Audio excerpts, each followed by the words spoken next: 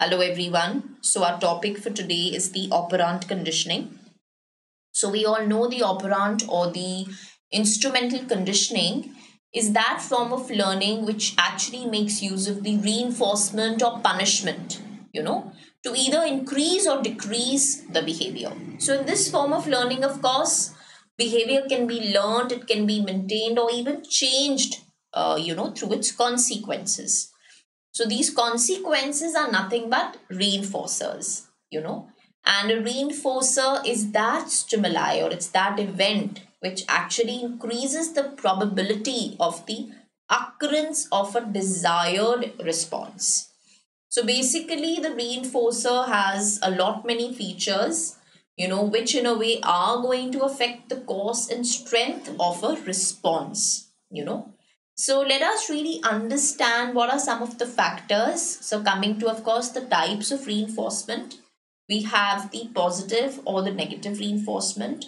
Pertaining to the positive reinforcement, it's talking about that stimuli which is going to have a pleasant consequence, you know. So, of course, such reinforcements are going to help maintain the response, strengthen response all the more. And of course, because the responses have been strengthened and they have been able to maintain it, so of course, they will also happen to occur again. So, what is the role of these positive reinforcers? They satisfy needs, like that can include food, water, praise, appreciation, money, medals, even status for that matter. Negative reinforcers, they are actually involving the unpleasant or so to say the painful stimuli, you know. And whatever response that the organism is going to make, of course, that response will help the organism to get rid of the painful stimuli or to basically avoid it and to be able to escape from them. So, negative reinforcement will lead to such kind of a learning, which is going to, in a way, which is going to help them in a way to avoid and make some escape responses. So of course, then of course we have, for instance, if we talk about winter cold, you know, so winter cold is nothing but a painful stimuli. So what can be my response made to this winter cold, the chill weather outside, the chilly wind outside. So it is but a painful stimuli, isn't it? So, what can be my response made? Of course, my response made to it will be that I'll make use of some woolen clothes, or I'll make use of some heater, or maybe I'll make use of some hot water bottles because I'm trying to make a response in a way that's going to escape this bitter winter cold, which is actually the painful stimuli here. So I'm going to try and avoid it. So for me, I'm in a way trying to make an escape response to it, basically. So also that when we talk about negative reinforcement, it is not the same as punishment, because punishment is actually trying to reduce or in a way completely suppress the response. While when we talk about negative reinforcements, they increase the probability of escape response. So, there, in case of negative reinforcement, escape response in a way increases, and in punishment, your response is absolutely suppressed. So, if we talk about, going back to the same example, that what if on pressing the lever, the rat actually got an electric shock? So, the rat will not press the lever. So, in a way, the response has been suppressed, or it has been reduced tremendously. But in case of the chill, cold weather, chilly winds blowing, literally that which is but the painful or very unpleasant stimuli, I'm going to make use of something else, or I'm going to, in a way, escape this painful stimuli by literally responding in a different way, which means that I might just put on winter clothes or go and sit in front of a heater. That's what is negative reinforcement. So, of course, even when we talk about, a lot of people while driving, we see so much of the traffic police all around being so vigilant, keeping a check. Literally, we have to be so cautious because we don't want to be fined. We don't want to be unnecessarily fined or charged money. So to avoid that, we will respond in a way by which I can actually avoid this kind of a stimuli of being fined. So, what will I do? I will actually follow all the traffic rules. I'm going to wear the belt. I'm going to make sure that I don't break any kind of rule. I actually follow the traffic lights, and so this is how I'm trying to. Differentiate between what's a punishment and a negative reinforcement. So, of course, even in punishment, if we see that literally your response may not get suppressed permanently, and if the punishment is very strong, of course, the suppression is going to be long lasting, but again, we cannot say that it's going to be permanent actually, because. It all comes down to how strong is the punishment essentially, and when we talk about the next feature, it's all about number of reinforcement and other features. So there are three important features that come under this. One is, of course, the number of trials.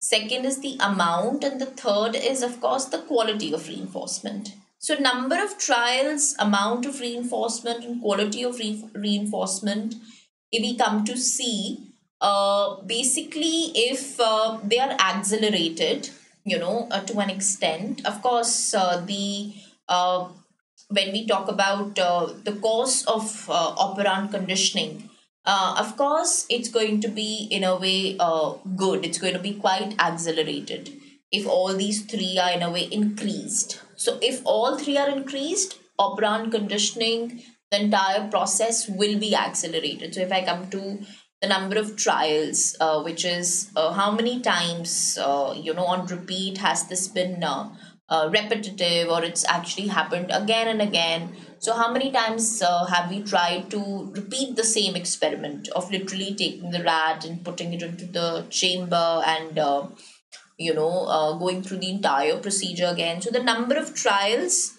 and of course, even reinforcing the rat or rewarding the rat, it all counts in the entire procedure, entire experiment. So the number of trials would mean how many times I've repeated this, putting the rat into the chamber and the rat showing exploratory behavior, then by chance pressing the lever and getting a food pellet. So the entire thing, how many times I've repeated. So if it's a good number of times, if the number increases, of course, I can really accelerate the entire operant conditioning process.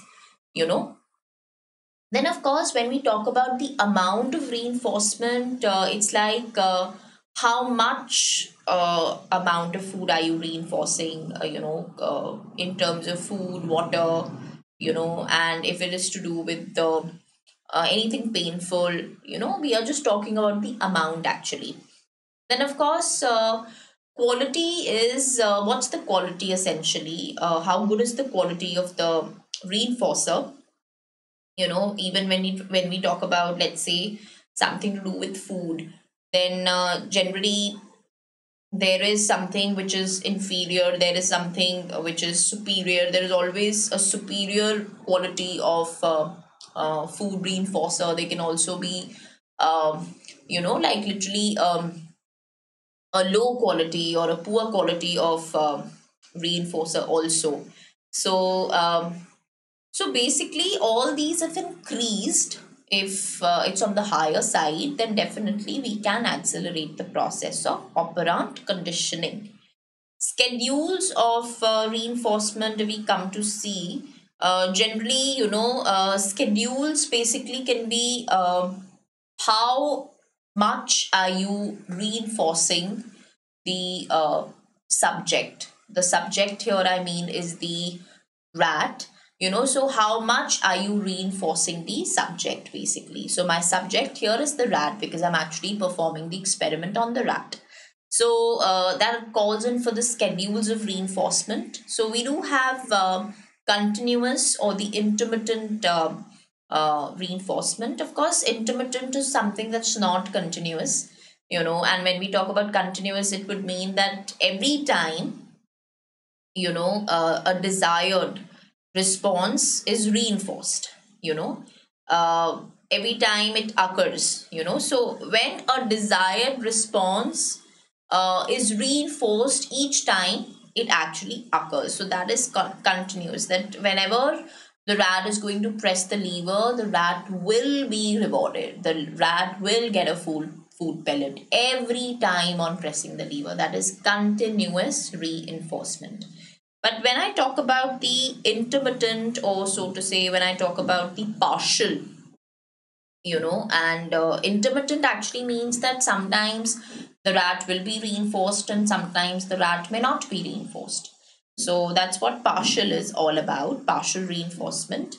And so in partial reinforcement, it's unlike the continuous schedules, because in partial schedules, we only reinforce the desired behavior occasionally, rather than all the time. Because in continuous reinforcement, we are actually rewarding the behavior every time the behavior is shown. So every time he's going to show this behavior of pressing the lever, the rat will receive a food pellet. But in case of partial, that's not going to be the case, not every time, but occasionally the rat will be rewarded.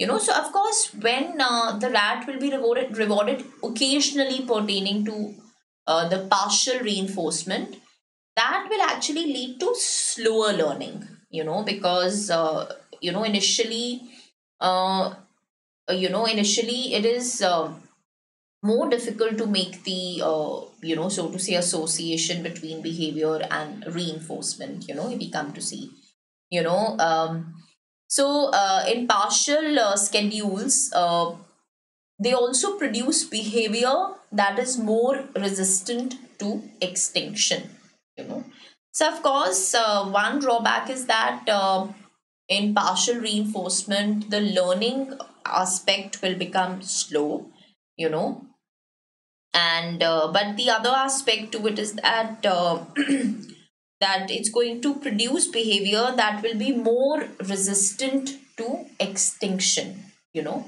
so that means the behavior is not going to extinct, or it's not going to completely vanish out all at once. Because we've noticed this, that organisms are tempted, to persist in their behavior in the hopes that they will eventually be rewarded. So there is a tendency always in organisms that they have this feeling that, okay, let us wait, let us keep trying, because maybe in the end we will be rewarded for this. So so they are always tempted to persist in their behavior. That is why in case of partial reinforcement, uh, there is a greater resistance to extinction pertaining to, of course, the behavior.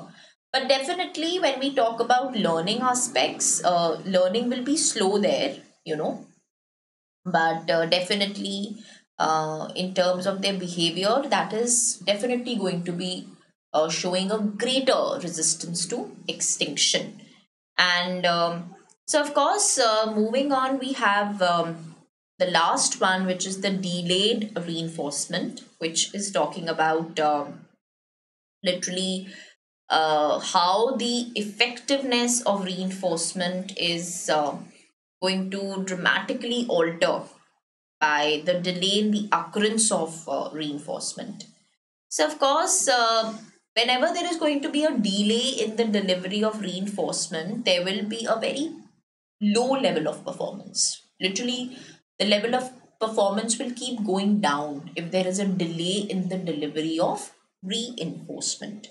We have noticed this because many a times when we are playing games with children, or we do this in classrooms also, and we tell them that you behave nicely and you will be rewarded, you know soon you will be given a reward for this. So the child will make efforts every day to literally show the best of his or her behavior, and keeps waiting that ma'am will reward me, or I'm going to be recognized, or there's a certificate coming, there's a medal coming, or there's a chocolate coming.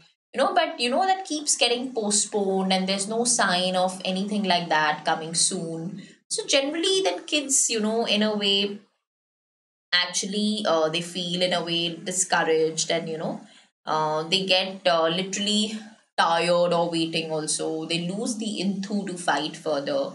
And so then of course they ultimately in a way just give up on fighting anymore, or to literally show up with the best of their behavior, because now the enthusiasm and the curiosity in them, or rather the weight in them, has come to an end, and they've got in a way exhausted, and they actually feel that nothing like that is going to happen.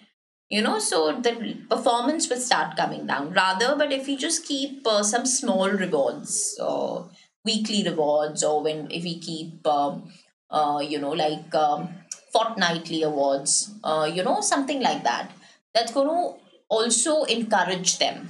But these long gap rewards, which actually calls in for a huge gap in between, it's going to definitely affect the performance, of the concerned child. It's going to tip the performance of the concerned child, because he's been waiting for it, and with this weight that, okay, it's going to happen, okay, tomorrow, so that tomorrow literally sometimes it never comes, and it greatly discourages the child. And so they don't want to fight anymore, so they give up on the fight actually. So instead, when it's something instant, something immediate, that's effective, rather than a delayed reinforcement, that's going to definitely make the performance low, or literally very poor. So this was all about the determinants of operant conditioning. Thank you so much.